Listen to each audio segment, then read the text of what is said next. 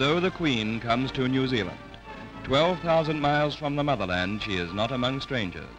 She has come to her New Zealand home. Presented by the Governor-General, the Prime Minister and his wife, Mrs. Sydney Holland, pay their respects. It's the first time in history that a reigning monarch has visited these shores. Saluted by a guard of honor drawn from frigates in Auckland Harbour, the Queen is acclaimed by her people.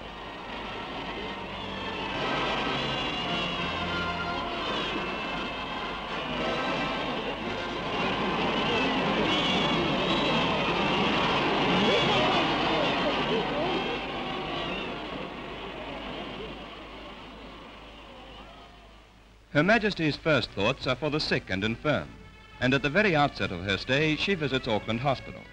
Those too weak to line the streets thus see their Queen, and none more closely than Lieutenant Colonel Volker, CBE DSO, who last year spoke to her from Korea in a Christmas broadcast.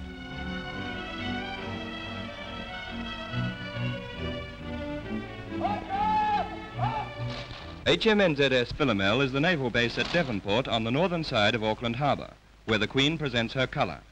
Here are memories of ships and men of the Royal New Zealand Navy who have served the Commonwealth well, in all waters from Jutland to the River Plate and the Pacific.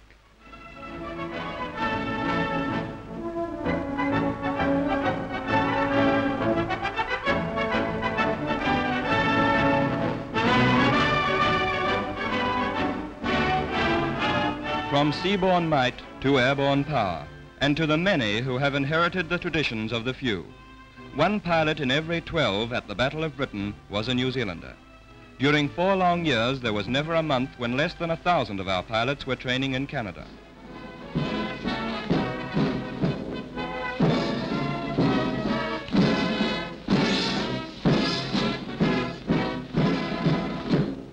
Christmas Day, the first the Queen and the Duke have ever spent away from their own children.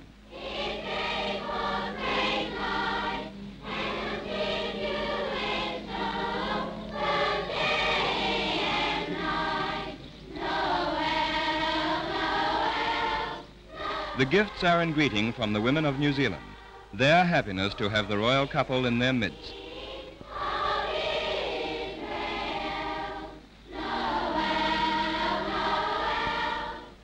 So to St. Mary's, the historic wooden cathedral church designed by a Canterbury pilgrim. They are at one with their people as they enter the house of God.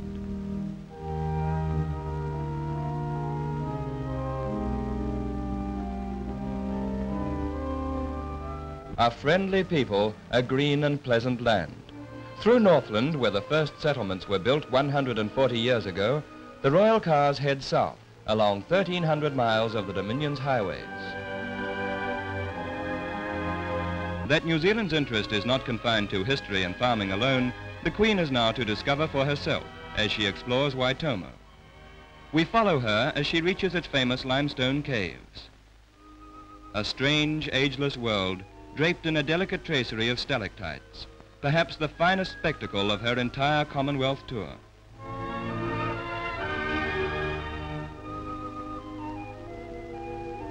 The Karapiro Dam is an example of state hydroelectric enterprise, one of 10 great stations planned for the harnessing of the Waikato, the Dominion's longest river. 1 million horsepower is the ultimate aim. The Duke sums it up accurately in sign language.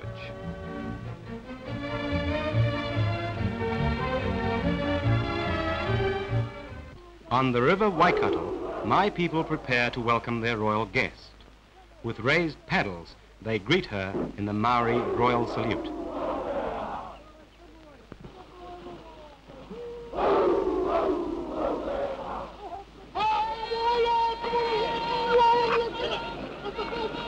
Our sentinel warns of her coming, and in Arawa Park, we watch as she reaches the marae, our appointed meeting ground.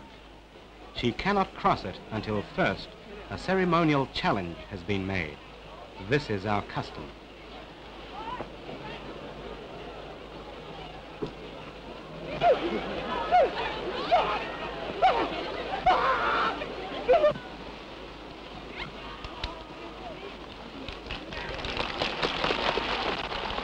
The dart must be picked up as a sign of friendship.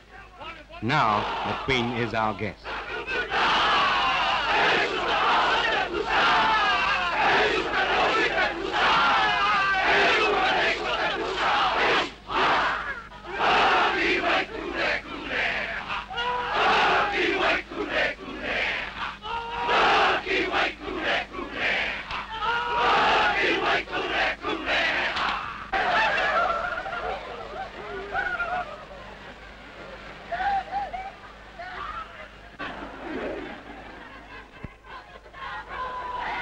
Queen Victoria gave us the flags. Now they fly for her great-great-granddaughter.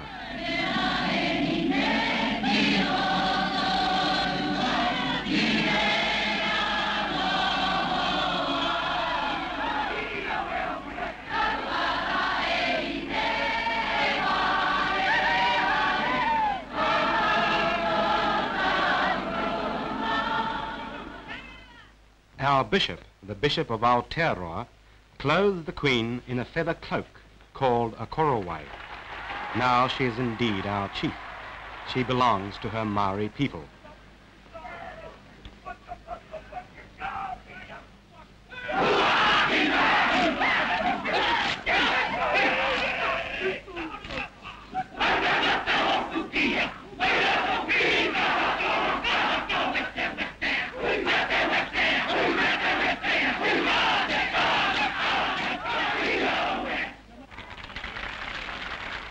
Guide Rangi tells Her Majesty of the legends behind the carvings on the whare, our meeting house at Whakarewarewa. It's not an old whare, but is in the true Maori tradition. It's part of a model pa, or fortified village, which shows how our people used to live. I think Rangi has also told of the legends about the waters which boil in the earth nearby.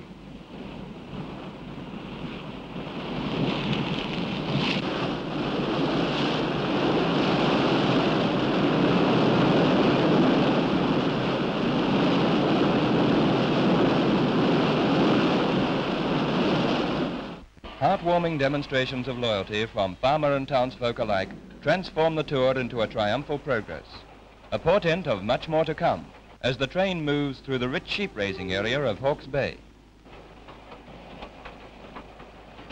The royal train enters the Manawatu Gorge, while a canoe proceeds with more enthusiasm than caution in the swift waters. The 4-mile gorge is a natural gateway between the mountains. Out across the Manawatu Plain and into the square Palmerston North. Where do they come from, all these people, with only 2 million in the whole country?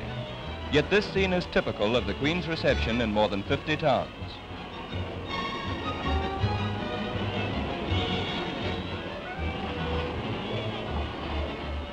Mount Egmont, rising 8,000 feet, but not high enough to overawe the children of Stratford. 10,000 have gathered in this dairy farming township. And here the Queen finds herself truly among her people. For Stratford is one of the few places in the royal tour where Her Majesty proceeds on foot. And the Duke, too.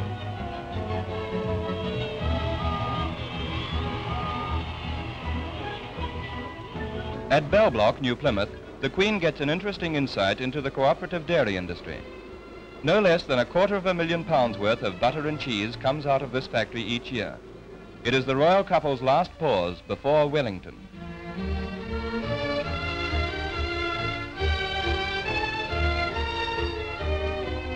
Wellington, a great moment for the 133-year-old capital city. As never before it celebrates, and the greatest, most tumultuous welcome of all is from its children. The organizers have arranged that every child shall have a good view as the Queen and the Duke drive past. But the children find a way to ensure at least 2 good views. 15,000 individual wills, they build but a single pattern.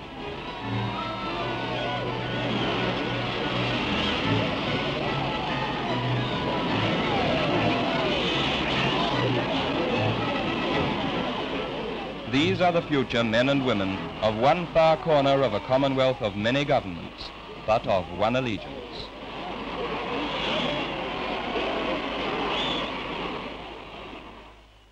And now, a tribute to the past. The royal couple honor the memory of the dead of 2 world wars.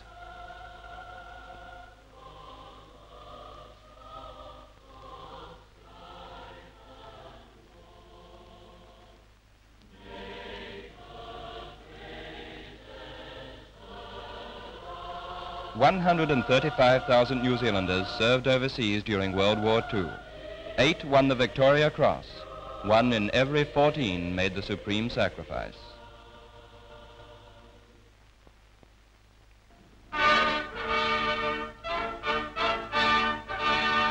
It's a gala day for the capital.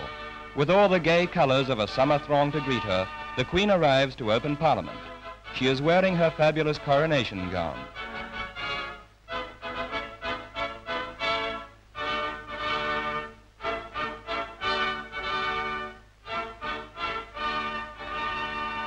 At Westminster, it is traditional that the sovereign has no right of direct entry into the lower house. In New Zealand, where there is now only a single chamber, the same custom applies. It is to the chamber of the former upper house that the Queen will summon members of the House of Representatives to appear before her.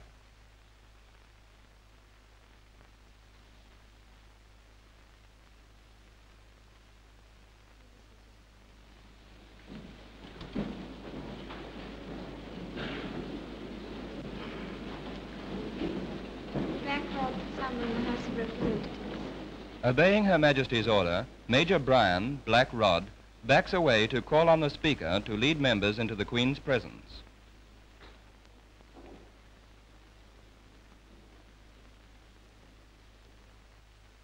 The Prime Minister and the Leader of the Opposition take their places to right and left of the throne, Mr. Holland pausing before Her Majesty to present her with the text of the address in Parliament.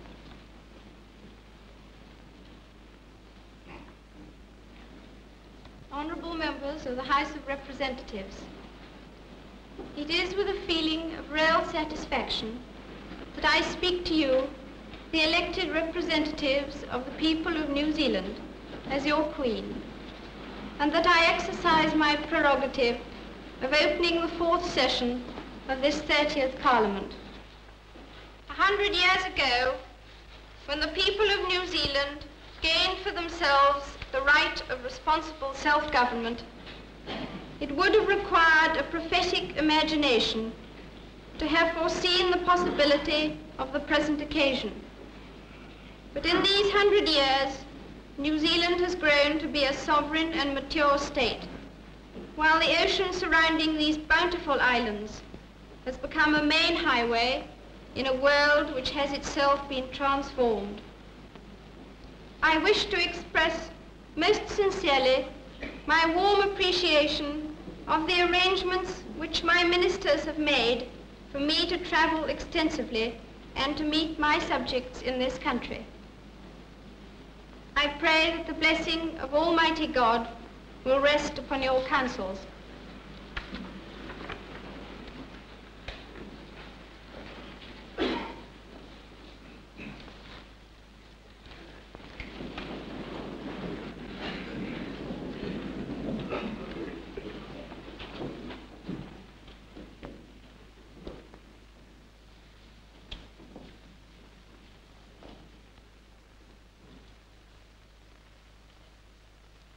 It's the end of a memorable occasion, particularly memorable since it's the first time the ancient ceremony has been recorded on film. The capital city celebrates in style.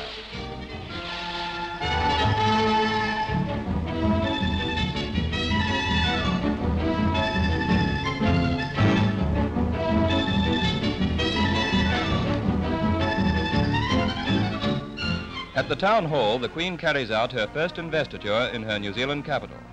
The Chief Justice, the Honourable Harold Barraclough, is knighted for services to law and public bodies. He is one of 130 North Islanders rewarded for duties to the community.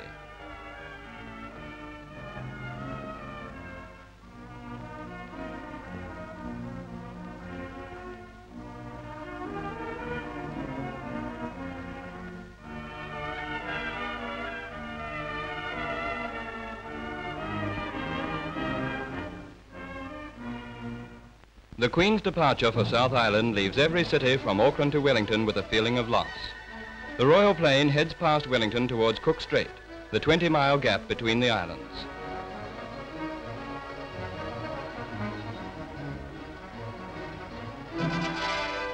Marlborough Sounds.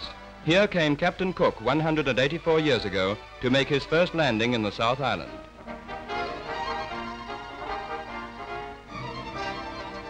Main outlet for the Buller coalfields, Westport gives a real mining community welcome. There they are for everyone to see. Bless 'em.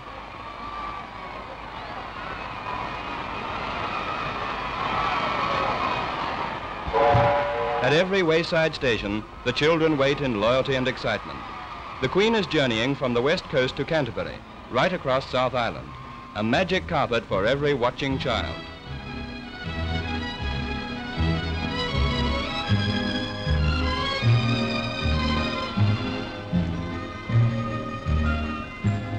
Ahead lies the Commonwealth's longest railway tunnel, 5¼ miles through the southern Alps.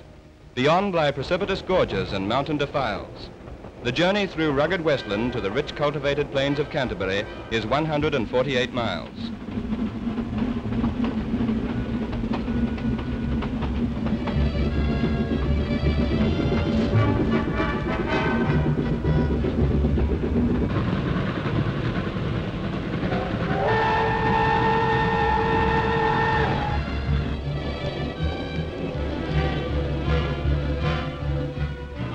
Christchurch, capital of Canterbury.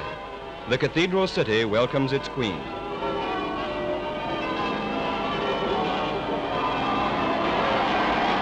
"30,000 voices are raised in unison as the mayor calls for cheers.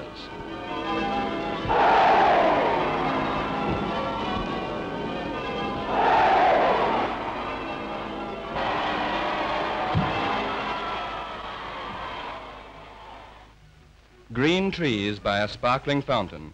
Where else could the royal couple feel more at home? The scene is the archery lawn at the Botanic Gardens, and 4,000 guests from all parts of North Canterbury have gathered to meet the Queen.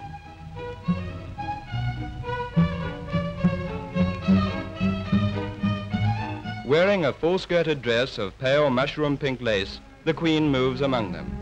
2,000 of the guests are townsfolk who secured their invitation through a public ballot. A democratic way of life which delights the Queen.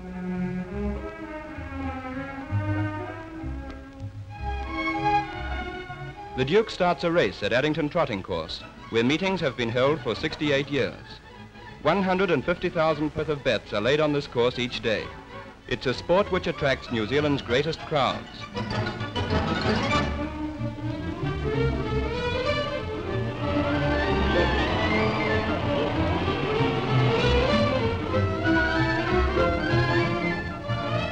At Long Beach, an estate founded by John Grigg, a Cornish immigrant of 100 years ago, the royal couple arrive on a 2-day visit.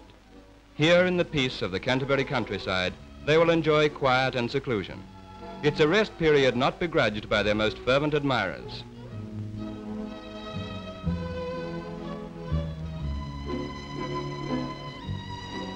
And now, the South. It's the final lap in the royal journey, and at every vantage point they wait to see her. Even the cot cases are brought from the hospitals. No better medicine. Waitaki Bridge, nearly 3/4 mile long and a good example of sturdy wooden construction. A rare occasion this, the royal couple just sightseeing for their own pleasure as they travel through land famous for its trout and salmon fishing and seaside beaches.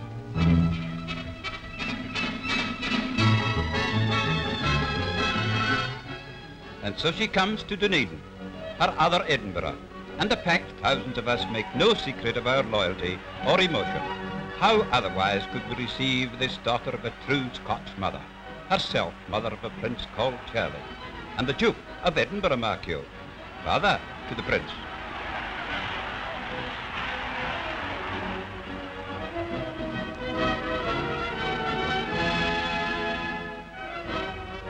In Forbury Park, our children await, and we have our own way of keeping them amused.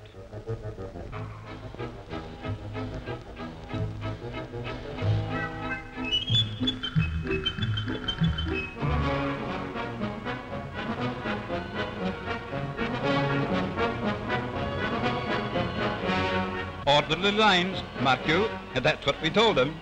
But who could stop our bairns from paying personal tribute to their Queen? Ah, this is the children's hour.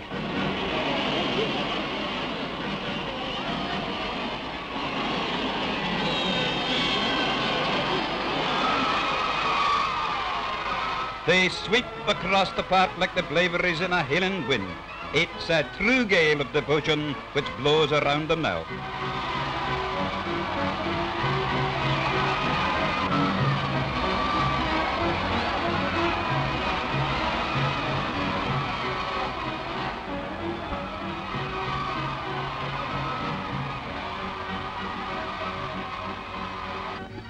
Carisbrook Park, the combined pipe bands of Otago show what they can do.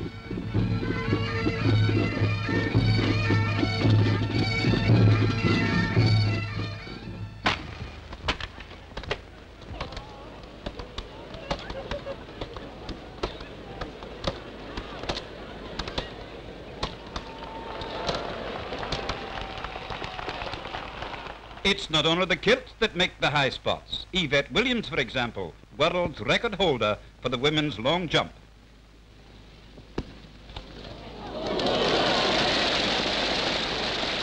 Nothing could be more fitting for Her Majesty's last public engagement in New Zealand than the opening of the Royal Southland Agricultural Show in Invercargill. It can be cold when there's a southwesterly, but what a chance for the Queen to test the quality of warm New Zealand wool.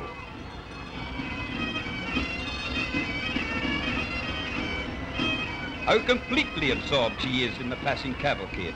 How readily she responds to the carefree spirit of her Southland people.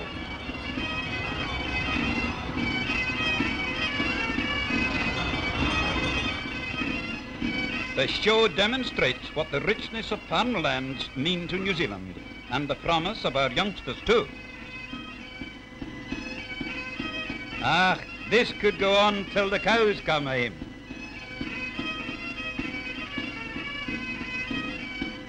The Queen's memories of Southland will forever occupy a very special place. For here it is in the little township of Gore that 4-year-old Maureen Lyons presents her bouquet, upside down.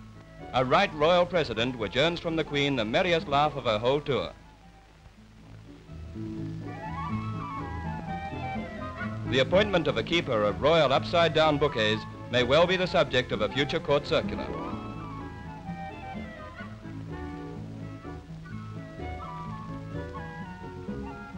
Now, alas, the time has come for the Queen to depart. Bluff Harbor is the port from which she sails. Aboard the little ships the people crowd to wish her Godspeed. In the company of her ministers she walks, she who has invested the crown with a personal quality that we could never have fully understood but for her presence among us. Acting for each one of us in his handshake, the Prime Minister. Sir Willoughby Norrie, Governor General.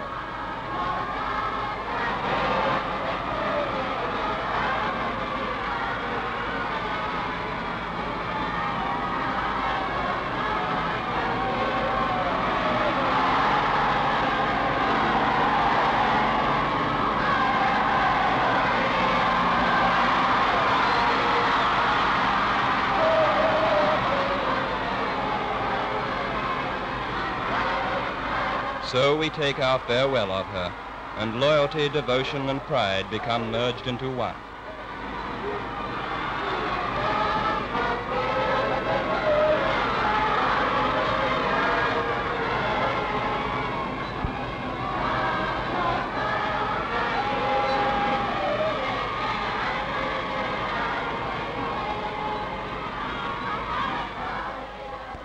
Now that the moment has come to leave, we do so with sorrow, but we also look forward to the day when we shall once more be able to visit your shores. May God bless New Zealand and watch over the destinies of her people. 12,000 miles she came to us to find home once more and welcome from loyal hearts. That is what New Zealand means to the Queen, and she to her New Zealand people.